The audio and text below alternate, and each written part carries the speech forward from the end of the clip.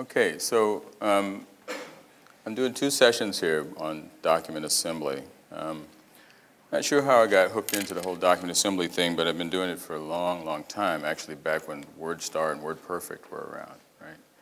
Document assembly has been one of those challenging aspects of the evolution of technology. By the time you get figured it out, a new word processor's produced or some new standard comes out. Just quick show of hands, how many people have actually done a lot of document assembly using OpenXML? So a fair number of you, but then there's about half, I think, who've not done any OpenXML. Show of hands? Okay. Just to get a sense for how fast I should go. For this session, I wanted to do a background, a little bit of foundational stuff, and then focus in on some of the key techniques that you need in order to build your document assembly solutions, whether you're doing them in SharePoint or not. Okay? I do have a couple of demos where I'm just using a console app to push content into SharePoint. I'm not going to build a big elaborate feature, that pulls SharePoint data and all that, because as I thought about this session, I had a sense that with the platform stabilizing, people are now getting a chance to play with OpenXML, whereas they hadn't really had an opportunity to do that before. So I wanted to focus more on the core concepts and introduce you to some of the important styles of building these kinds of apps and the trade-offs between them and the tools that are out there which have evolved. They continually evolve. And there's a good body of work out there. Are you familiar with the openxmldeveloper.org site? So I have a link here. There's just a lot of rich information out there, code snippets, examples. But as you'll see, there's just a lot of ways to skin, this cat. And so we'll just go into all of them. For those of you not familiar with me, I've been doing SharePoint for quite a number of years, and thinking a little bit beyond the platform is kind of my trademark, right? So I'm always pushing the envelope for good and for bad, right? But I have a deep interest in content analysis and content generation. I have a background in law, and that's where all this interest in content came from, right? So all the challenges that you can imagine that lawyers face when they're trying to produce contracts and those kinds of, complex documents with rules and things like that, that's kind of my background. So now we're pushing it into SharePoint world. So when you look at OpenXML, I'm just going to dive right in here because you're dealing with basically a zip file, but that it has a specific structure. So any of the documents that comply with this standard, right, are going to have this same structure. The benefit being that we can have a layer of code that knows how to manipulate these kinds of documents. Okay? So the OpenXML standard really defines a packaging standard. Right? It defines a way to store content inside of that structure. Prior to this structure, in order to get hierarchies, which is really the essence of this, hierarchy of components that are related to one another, right? You can achieve that hierarchy with XML, okay? But beyond that, sort of core XML language, you also have a container structure that defines particular components to be located in particular kinds of XML documents, each one driven by its own schema. Okay? So, second question. I'm trying to get out of the light so I can see you. How many have worked a lot with XML? Okay. So, when I say schema, it doesn't scare you, right? You know what I'm talking about. And you know that there's been a lot of work just dealing with XML, right, in its in its growth and evolutionary path. Schemas are the way that these different types of components are being identified within the package file. So it's the actual schema URL itself that's being used to identify these components, which is convenient for the packaging API, right? It just uses the schema to validate the object and then loads the object, right? So the basic structure of an open XML document follows, has these, let's see, am I working here? Can't see it. It's kind of weird, this is really large. You can see that you've got this document container at the top with a variety of document parts. Most of these parts are in XML, but some of them are in some sort of binary format, right? Or base64, right, for certain kinds of components. But most of them are just XML. And you can browse this structure easily using whatever tool can open that zip package, right? The advantage being that you can access these components and manipulate them without using an Office product, right? Which offers the promise of being able to rapidly retrieve the information, find the information, modify it, and generate it, okay? Each one of these component parts, as I mentioned before, is validated against a schema, and that structure is consistent across different dialects of the OpenXML standard, right, that Microsoft has defined for Office products. If you look at the stack here from a different perspective, given that you're going to use that packaging format, you have different markup languages for the different products, which is one of the big challenges that you face when you start working with OpenXML, right? Because you've got, for each product, you've got different interpretations of the packaging standard, right, as implemented by these markup languages. The other thing that you find is that these markup languages, while they are in XML, they really aren't intended for humans, okay? So a lot of that XML has been created by tools, and then they wrapped a schema around that, and so it makes it kind of difficult when you're approaching it, right? So here's the promise of a key technology that's going to have all of those capabilities that, that are mentioned here, that you can generate documents, manipulate documents, et cetera. In theory, that's great. But when you get into it, then you find that each one of these dialects, is pretty substantial. You've got to learn the dialect. It's like learning a language. And you've got to learn the idiosyncrasies of each rendering component, meaning each Office product, right? Each one handles and processes that standardized packaging structure slightly differently, okay?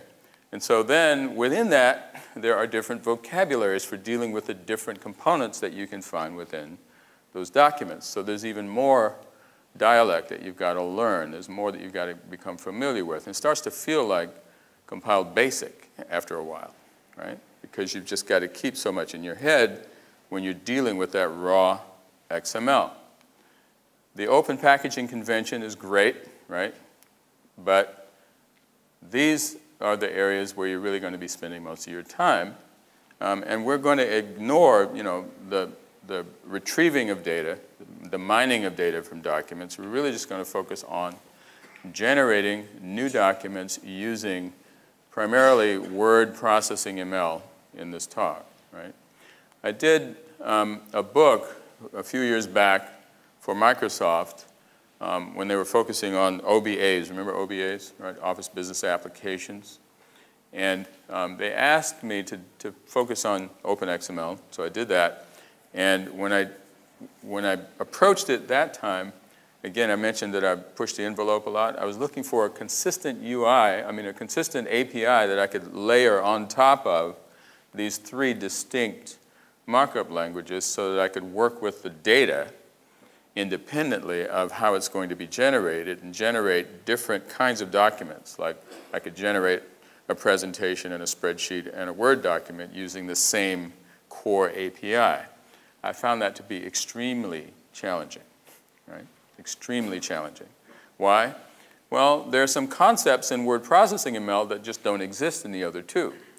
There's a very nice concept that's introduced in word processing ML. Anybody want to tell me what it is? I know you're all awake because you're looking at me, right? Content controls, right? We all know what content controls are, right? Content controls turn out to be the basic building block for doing anything with content generation in Microsoft Word, right? Using word processing ML. There's no such concept in spreadsheet ML. There's no such concept in presentation ML. So if you're going to try to build some sort of reusable API that you're going to use over and over again to generate your documents, you can't rely on the nice content control concept. You've got to create some other kind of placeholder for each one of these other markup languages. I say that just to give you a sense for how different they are, right? If you work with them, you end up, in fact, when I generate spreadsheets, I don't use OpenXML, right? I use the old Excel 2003 XML format, right? It's much quicker, much easier, right? Now, I said that, right? But it's true, okay? These presentation formats are powerful, but at the same time, they're challenging, and I just haven't decided to invest the energy in building the same kind of APIs that I use for word processing ML that I would for spreadsheet, because it's quicker, okay?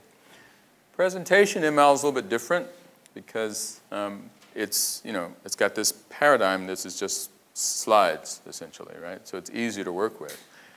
Spreadsheets, not so easy, right? Calculations, you've got all kinds of stuff that's in there.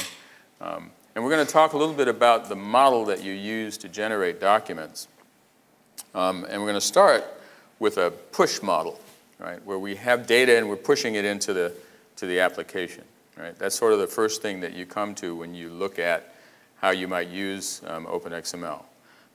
But then you quickly realize that as the content becomes more complex, you need to go to a pull model because the template becomes overbearing, right? It affects performance, it affects throughput, it affects complexity, right? If you can shift to a model that's analogous to jQuery, right, where you've got the browser handling the DOM for you and you're just telling it where to put stuff, and then you've got some other layer feeding that content in, that's a much more efficient and reusable model. Okay, so back to the OpenXML standard.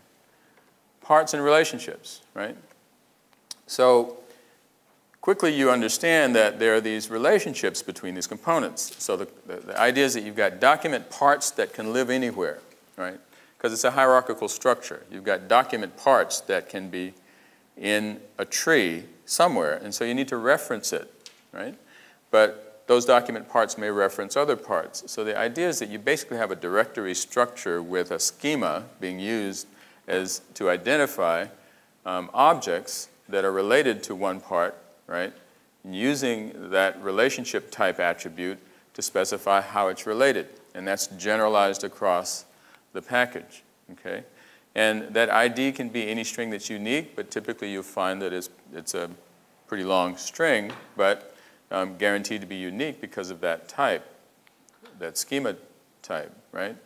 And then, any of these OpenXML part schemas, here's an example of what one would look like, right? So this is saying that this is a style sheet that's related to this particular part and then the target part, right? Very simple structure, very consistent, and very efficient. So you'll find that the packaging API can find these components pretty quickly. The Open Packaging API has, let's see, I think I'm missing a slide here. Hold on.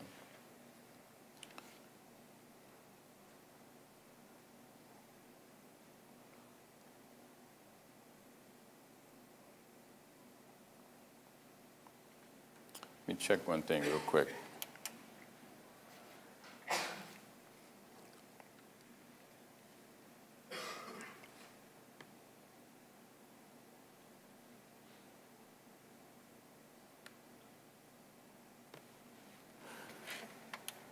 Nope, we are good. Okay, so the Open Packaging API is basically the low-level set of components that Microsoft uses with the SDK, which we'll see in a minute, but this is the lowest level access that you'll have to manipulating these documents, right? So here's an example of how we would work with this API, and you can see that it's a pretty low-level API. It's similar to just opening a file, but you're using the packaging API. The key here is that there are lots of steps involved when you're creating real documents, and if you're going to use the Open Packaging API, you've got to deal with the fact that typically you are going to be creating the entire document, right? It's hard to start with some existing content, right? Because otherwise you'd have to navigate, find, replace using the packaging API, which takes a lot of code. And so I think the best way to get into that is to look at some code that uses the Open Packaging API. So let me just bring up Visual Studio here and we'll look at it.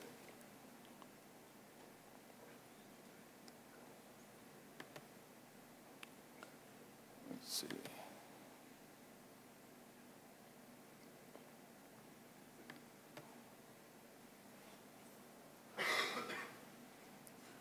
Can you read that in the back? Is that, should I zoom it up? Yes or no? I should zoom it up? Okay.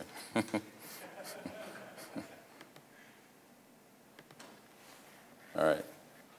So I'm just going to walk through some of this stuff, right? So here's the raw packaging API. So here's a project here. It's just a console app, but it sort of gives you a sense for what you're dealing with, right? And this is one that's going to push some generated code, some generated document into SharePoint, right? But you can see here that I'm just using these namespaces, system.io, just to pull up the files and stuff, but system.io.packaging, right, is that raw packaging API, and it's analogous to using system.io, okay? So what you have to do here, just to walk through this code really quickly, do I need to zoom it up more? I always ask, because no one says anything. We'll zoom it up again. Huh? Can you see it? Huh? I couldn't hear you either. Sorry. I'll just keep going, and if there's a problem, you let me know. All right? Zoom it in again. I need to zoom it out again? Yeah, okay, thanks. Oh, it lost my zoom. What happened there? There we go. That makes sense. So let me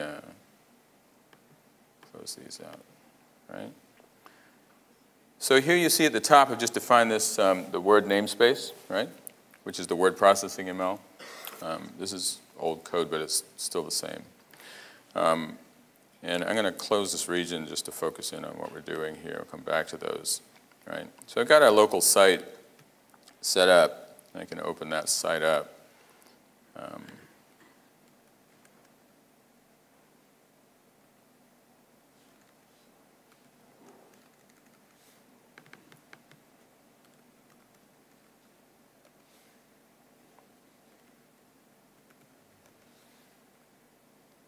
I'm running this on Windows 7, so it's a little finicky. Okay, so it's a simple idea, right? We're going to have, as soon as this comes up, so I've got a contacts list, right, with a few contacts in it, okay? And it's just on the site. So all we're going to do is generate a letter to one of these contacts. And if I look at the code, so all I want to do is generate some simple text, right? Just a simple letter in Word, and I want to put it in a document library. So I just got a string here to define the letter body. I'm just going to open up the site, right?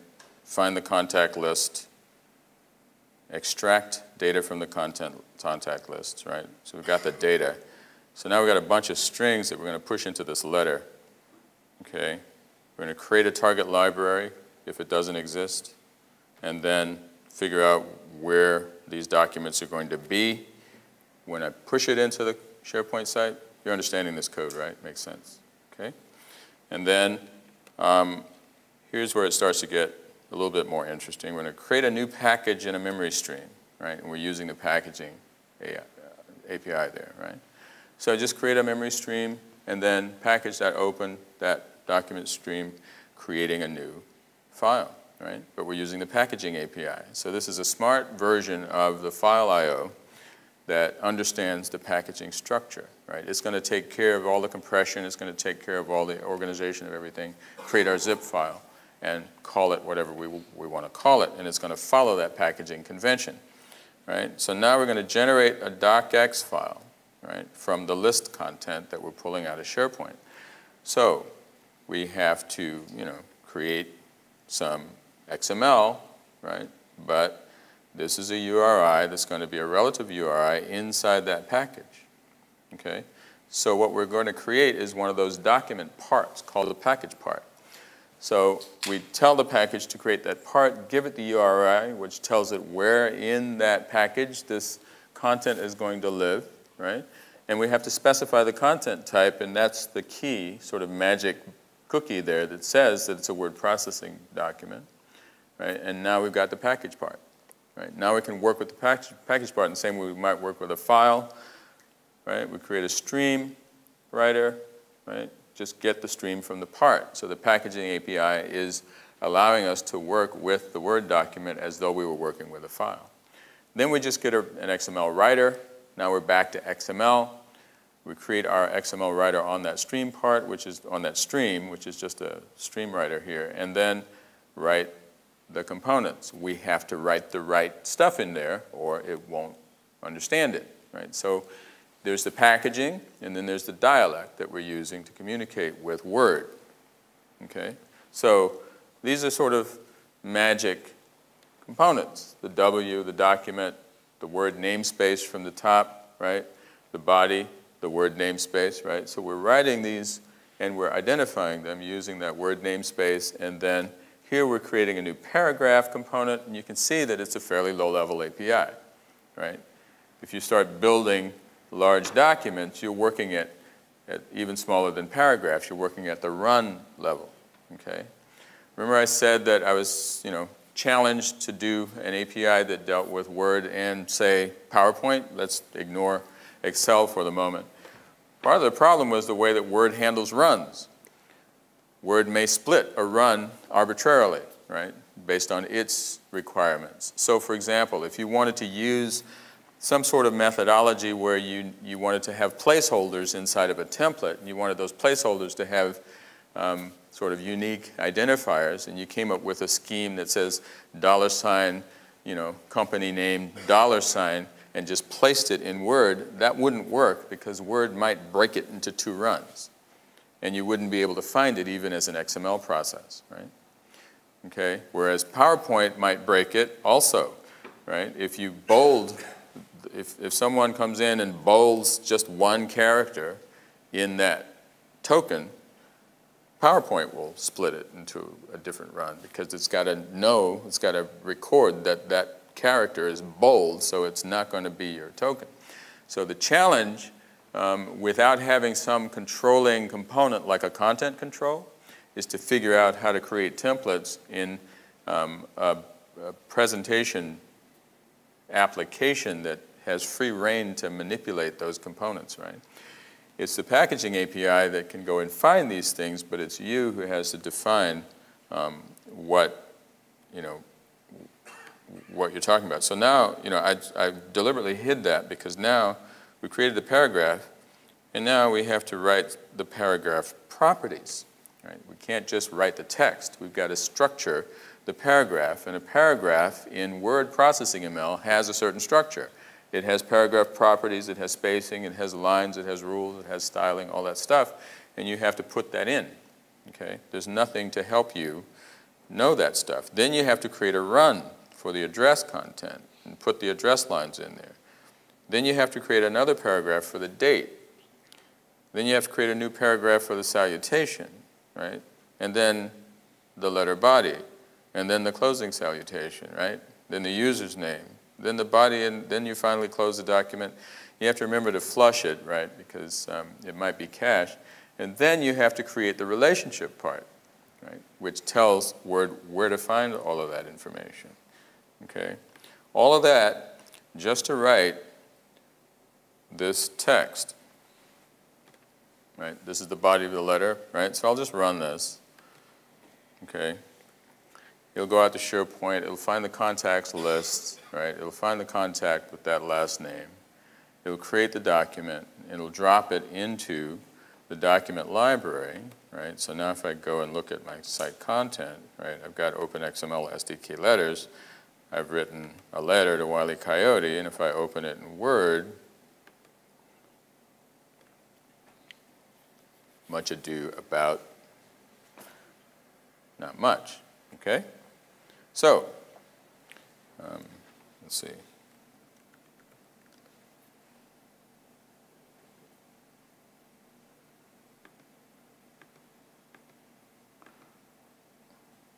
Where is it?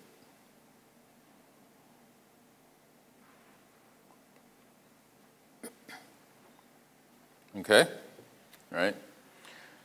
Simple, but tedious, correct? Right? I mean, for those of you who've done OpenXML, are you using the Open Packaging API? Probably not, right? Okay, so questions? Let's move forward. All right, let's go back to the slides.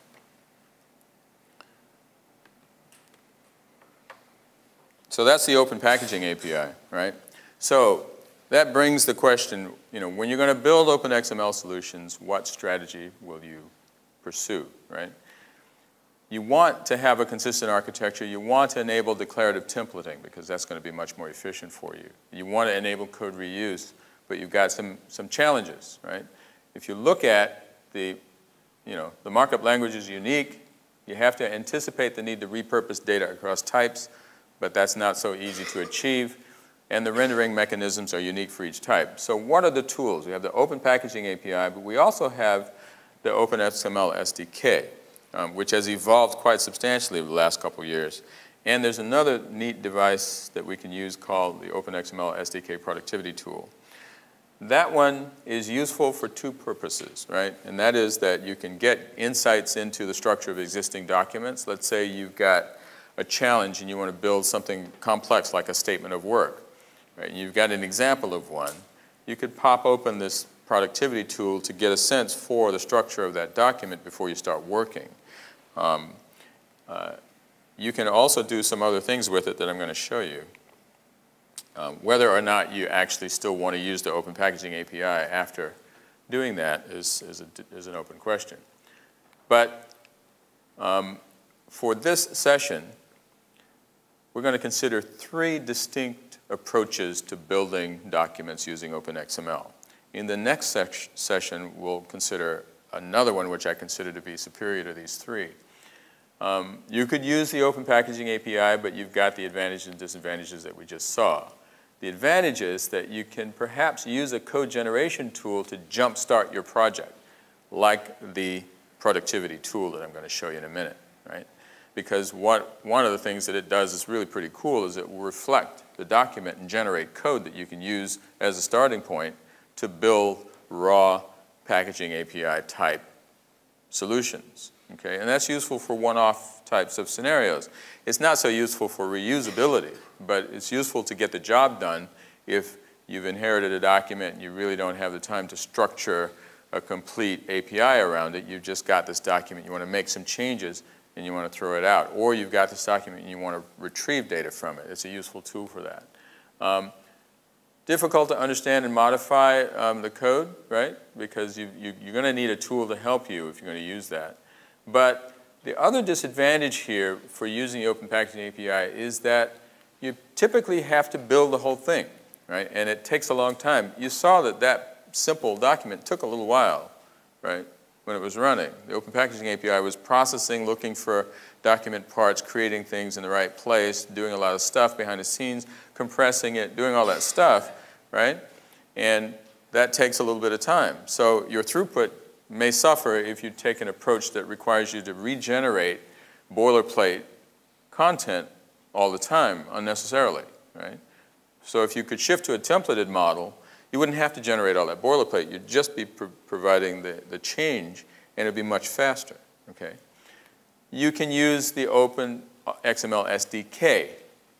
If I were going to start building documents without considering these other alternatives, that's where I would start, because the SDK has really come along, and you've got some high-level concepts that you can work with easily. It provides wrappers for all of this stuff, but it provides semantic wrappers that are specific to each product that make a lot of sense, right? So it's intuitive to use, easy to work with the code. But there is quite a bit of a learning curve, as I was mentioning before. Each one of these products has its own requirements, and it's still not that fast, right? It's still doing the packaging. It's sitting on top of the packaging API, right? So, you know, if you've got a big team and you're managing a big team and they're doing OpenXML, then it makes sense to have an SDK. Another approach that was introduced by Eric White, who used to be with Microsoft, familiar with the name, Eric White, right? OpenXMLdeveloper.org. He's prominent with that. Used to work with Microsoft, now he's independent. He came up with an idea that said, well, why don't we just flatten the whole thing out into one big XML file, right? He has some code that you can just download, OPC to flat to OPC, right?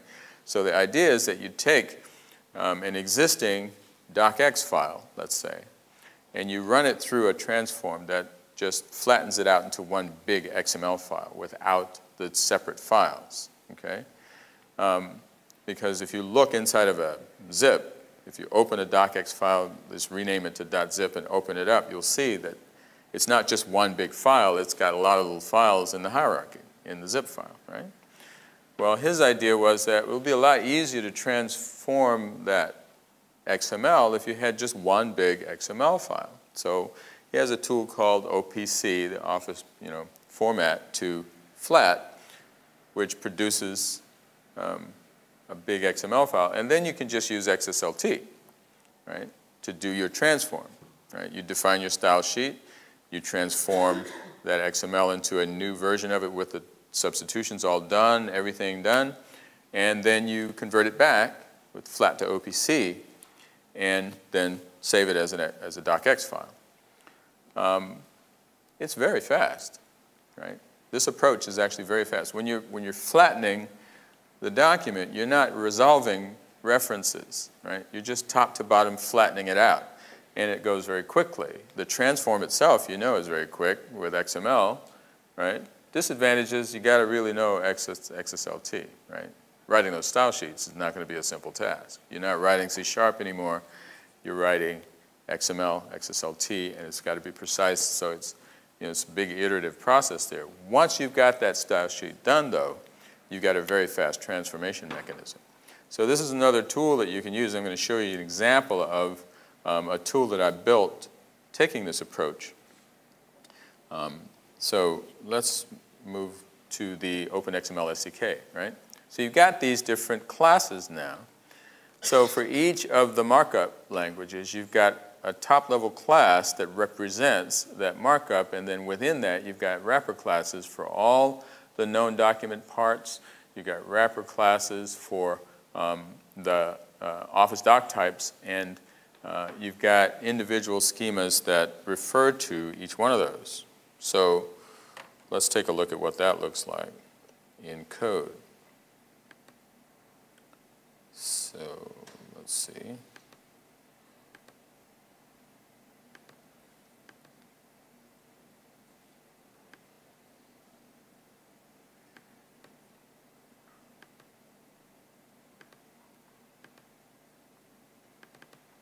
So here we're going to do the same basic thing. I'm going to generate a letter. And zoom it up again so you can see it.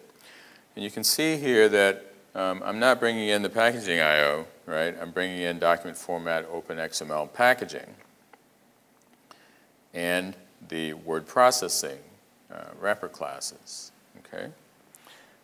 Same idea before. We're looking for a particular contact, right? Okay? We're going to do the same body. We're opening it up. We're grabbing the same information from the contact list and all the rest. But now when we get here, we're going to create a document stream like we did before, right? But now we've got wrappers that help us create the components. Create a memory stream, but now we create a word processing document object. And instead of talking to the packaging API, we don't see that at all. And we just tell it to create into our document stream a document. And we have word processing document type. We can add a document part. We're calling here the main document part, right? We're just calling this the letter, right? And there's a method for doing that. And then what's nice about it is we've got this nice fluent UI we can use that allows us to easily understand what it is that we're doing, right?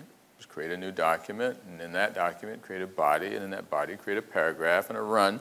We still have these same concepts, but it's much easier to work with. You just put the text in there, create as many runs as you want in the paragraph, create another paragraph, another one, another one, another one, right? It's the same thing we were doing before, but now we've got a better UI a better API for working with it, right? And you get down to the bottom, you just save the document, close it, and then add it to the site, right? Same idea, much easier to understand and work with. But don't be fooled, okay? These are very simple documents that we're working with. When you start working with complex documents, the whole user experience will change, right? So let's go out here. What do we get? So it rewrote that. Let's see. You see it's really 4:47 a.m. Okay, right? Same document, right? Same content.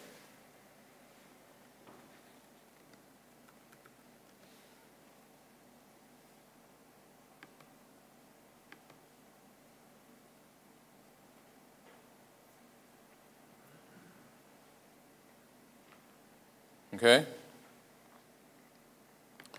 All right, so let's go back to the slides again.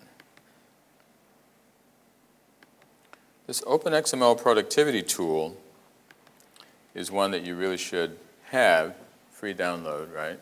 Part of the SDK. It's great for figuring out the structure of the document and for seeing the elements that are there, but it also has this pretty neat code generation capability built in. So if I run that tool and I've opened a document, right? You just open the file. It gives you this nice tree view of the structure of the document.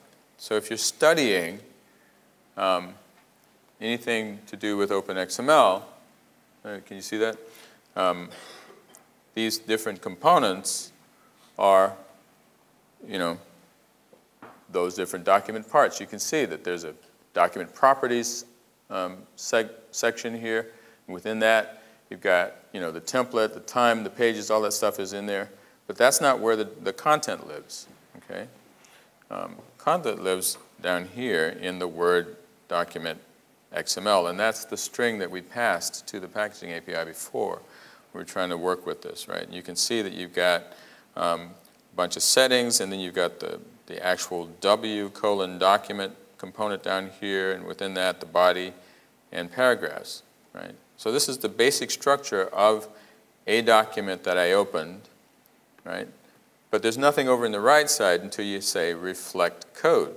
This is when it gets kind of cool, right? It quickly goes out and reflects and gives you this nice split panel and generates the code that's needed in the bottom to produce that part, right? So now you can browse the document and it'll reflect that part and generate the code at the same time, right? So if you wanted to,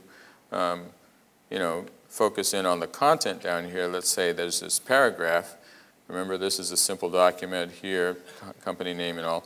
You get a generated class at the bottom, which is the code that's needed, right, to produce that component, right? So you can easily create. So the style of working with this tool is that you're creating a template but you're creating the template to focus in on a portion of the template to use that to produce it in your document, right? So you can have this elaborate template, but you're really only interested in 3 paragraphs, and you want those paragraphs to be dynamically created, right? So you open the document in this tool, you find that paragraph, those 3 paragraphs, and you just select it, and it generates the code that's needed to produce those paragraphs. Then you start from there, and you go in and edit the code to replace the runs with the text that you want, right? For example, here it would be fairly simple for me to change this text in this code to something else, maybe text that I'm pulling from some database or something like that. So if you're creating, depending on the kinds of documents that you need to create, right? If they're not that complex, there's not a lot of styling components that you need to deal with, this is a decent way to actually get the starter code. And you can do that repeatedly for the different parts of the template that you're working with and end up with some code fairly quickly, right? So you're not starting from scratch. And it's working against the SDK, right? So you can see here that this version of the tool is working against the latest version of Word, right? And you've got, you know, tremendous amount of detail going on in here, right? Because you're specifying all these different things. And I'm going to talk about the SDT in a minute. But you get the idea, right?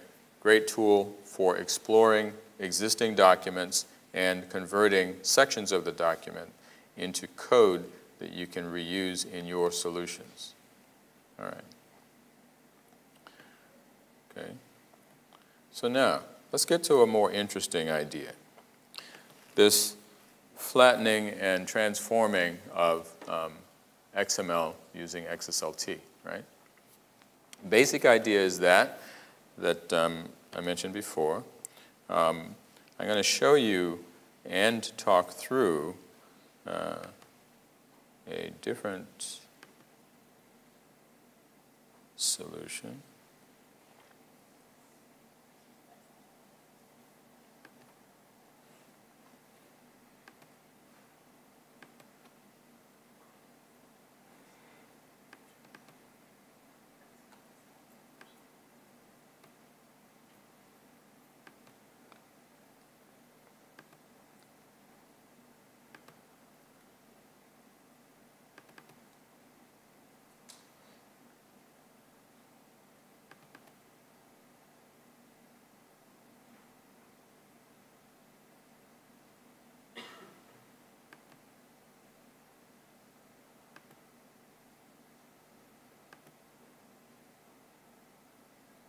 So this solution has a slightly different structure, okay?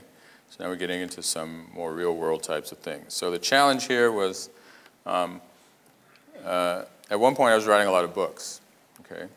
And it was frustrating for me to work with editors, right?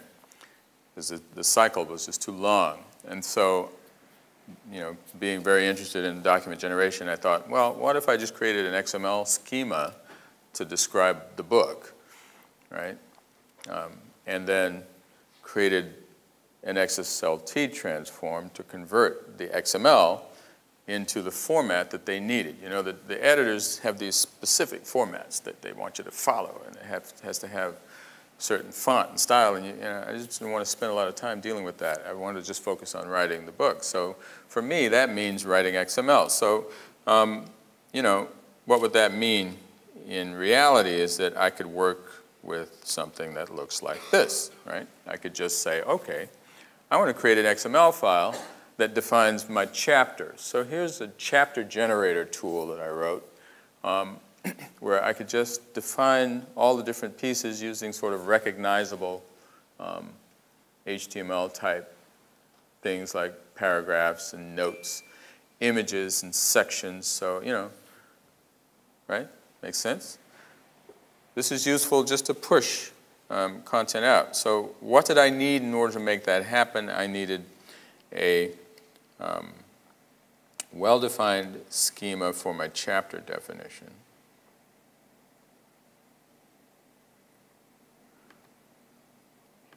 How come I'm not getting a view code?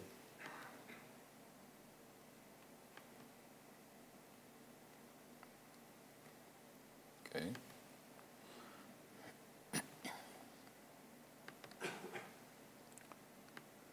And this is sort of the foundation for the next segment too, as well, is that what I've found is that when you're working with open XML, and obviously you're working with XML content coming in, you're merging content in from some XML-defined schema, right? So why not create your own schema and start there when you're building your solutions, okay? So if you're generating documents, and that applies even if whether you're going to edit the XML or you're going to pull the XML from somewhere else like SharePoint, right? InfoPath uses that model, right? You can load an XSD into InfoPath and it will define how the data is structured. So same idea here. So here we have a pretty simple XSD that defines a chapter definition. You can see all the different elements, right? You can see that I was working for rocks at that time. And you got part definition, chapter definition, but not that complex, right? Just a few different elements in each of the different sections, in each of the different components, but there are a good number of them. The challenges were how to consistently deal with images and tables and things like that, right? And also how to change the template that this was going to be fed into, because rocks could change their minds about what the formatting needed to be for this particular type of book, right? So I was going to have to deal with the fact that the template might change, okay? So as an example of that, right, here's a chapter template, and notice that it's just a docx file, right? So what I wanted to, as another requirement, was I wanted to be able to embed into a resource pool the actual template so that if they gave me a new template, I could just load it in there and then just rebuild, and I wouldn't have to spend any more time because the XML would map in easily. So I needed a way to convert that docx file to XML using the OPC to flat mechanism, right? So I open it up as a docx file, convert it to XML, right? Do my transform, write it back out with the content merged in. So that pushed me to being able to manipulate this standardized, schematized XML from within the style sheet, okay? And there's one innovation that Microsoft brought along when building style sheets, right? And you can see I've just got two little style sheets here. One is chapter to word, right? But the other one is to do some fix-ups that are required after that transform happened. I learned that along the way. If I open this style sheet up, it's not that bad. I mean, it's a lot of stuff in here, but one of the interesting pieces is the ability to call into my C# code during the transform, right? That was the key, okay? The Microsoft XSLT, right, it allows you to define namespaces, right? You can see here that MSXSL, script language C#, right? That allows me to actually reference classes in my C# code from the XSLT style sheet while the transform is happening. That means that I'm shifting from a push to a pull model because the transform is asking for the data that it needs when it needs it, and I just have to supply it with that data in order to get the result that I want. And the rest is just standardized XSLT stuff, right? So you can see here I've just got a simple set of templates, and you can see here now that I'm matching the elements that are defined in my schema in my XSLT style sheet. And as I go further down, you'll start to see things that look like word processing ML, right? I've got paragraphs, I've got runs, I've got all the different elements that are there, but merged with the content that's being pulled from my schematized data. Make sense? Right? So the challenges with this approach are that you still have to work pretty closely with the word processing ML, right? And it has to be properly structured. Okay, where did I get this content? Using that productivity tool. Okay, I took the template, I opened it up in the productivity tool, I browsed until I found an example that looked like the structure that I needed, and I just copied that structure into my style sheet and then manipulated it there. It's analogous to the generated C# code where I would replace some stuff in there, but I'm using the XML as my XSLT style sheet, right? It wasn't that difficult. It took a little while to sort of get the hang of what Word was expecting, but that was part of the process of learning the word processing ML dialect more than anything, okay? But you can see here that once I have them, and some of them wouldn't work, you know, you do it one at a time and it would work, and then you'd introduce another concept and it wouldn't work. The hardest part was manipulating the images, okay? Because as you're writing a book, you know, you've got captioned images and you've got to put the caption in the right place, you've got to move the things around, you've got to size the image and all the rest. But let's take a look at how the code looks from the top level. This is another console app. It's not going to push anything into SharePoint, but you know, command line stuff that I can ignore for the moment, right? You can see here when it runs, it parses the command line, but then it gets to a point where we create the document, right? After we process these items, you're processing the file. The process file method, let me close this out so you can see the code.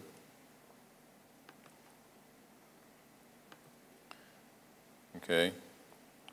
It looks a little similar to what we just saw, right? We're going to create a memory stream like we did before, okay? But we're going to copy that stream from an embedded resource, which is that chapter template, right? Now we've got the memory stream that holds the chapter template. So we're not starting from a blank template, we're starting from an existing one. So instead of calling the create method, we're going to call open it on that result stream. Right? So essentially you just preload the stream with your template and then open it, and now the word processing document contains the content of the pre-existing template. Okay? So now we need to do some things to figure out where the target's going to go, but then we open up our source data file, okay? And we point it at that style sheet. This is again going to pick up another embedded resource, but it's going to pick up that chapter to word XSLT style sheet, and we're going to feed it the document part, which represents the main document part for the document, and have it do the transformation in that document part, right? So now the document part is going to be converted based on whatever content is in that XML file, and then we're going to create a new stream for the output, right? Again, getting the document stream, now when we get the document stream, it's already been converted, and we then just transform it again here using the fix-ups, right? The fix-ups were to deal with references that could not be known during the first transformation, right? That Word still expects to be resolved, right? Since we're using a mechanism that transforming using XSLT, right, we couldn't do it using the normal style of creating the objects. We're transforming the XML sort of behind the back of Word, right? Behind, you know, the SDK doesn't know, right?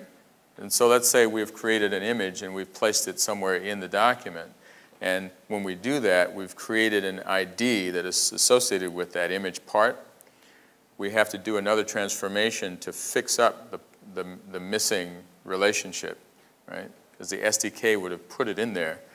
Now we have to put it in there, and we have to use an XSLT transform since we're doing that. So there was a simple fix-ups process that resolves those references, but once we've done that, now we've got a completely embedded set of IDs, but without the actual images, right?